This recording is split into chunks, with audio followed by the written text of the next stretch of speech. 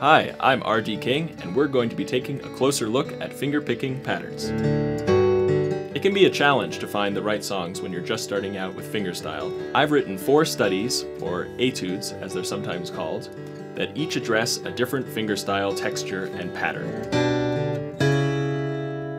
The 4 textures that we're going to look at are arpeggiation, chorale style, pedal bass, and Travis picking. You may notice that I am using finger picks and a thumb pick.